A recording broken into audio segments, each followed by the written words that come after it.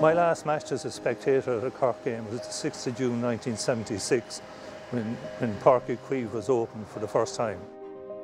So the very first day that the stadium opened here, the first match, Cork played Kerry, I was on my first day as team doctor. I'm glad to say I'm still there.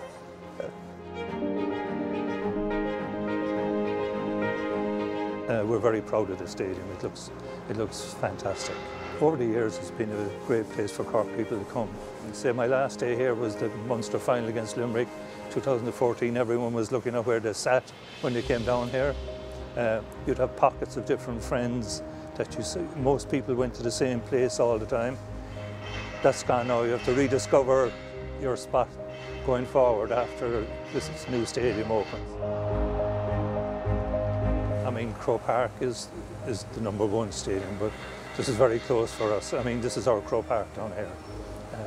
And we're going to hopefully have many happy days here. I'm sure we'll have a lot of heartache here as well, but looking forward to it immensely.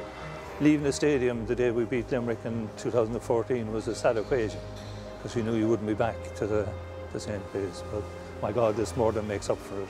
So everything about it is very glamorous altogether. I'm looking forward to seeing the Cork team come out on the pitch and the welcome they'll get. It'll be a very special, nostalgic occasion. I hope I'm around for it.